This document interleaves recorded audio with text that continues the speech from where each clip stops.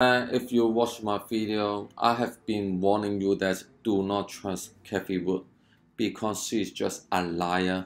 She is just another Wall Street fund manager.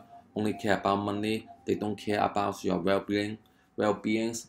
And for example, yesterday she make an announcement about the future stock market, and this idiot actually said that she predicts in 2030 the tech market, the total market capitalization of all tech company will increase by 5 times. But the point is, so what? Now we are at hell, okay? A lot of people, including you or me, we have suffered in the stock market.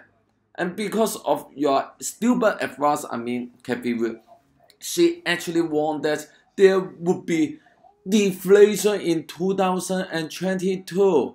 And now we all know she is just a liar, okay? I have low respect on this woman because she is just a horrible person. When you have such a great influence, but you only say stuff in order to capture people's attention, to make people to buy your ETF. Come on, it's just such a jerk. So if you lost money because of her, I feel so pity about it. I also lost money because of this stupid person. So remember, in your future, never ever trust this woman, okay? Don't buy ARKK ARKG, whatever. She is unreliable.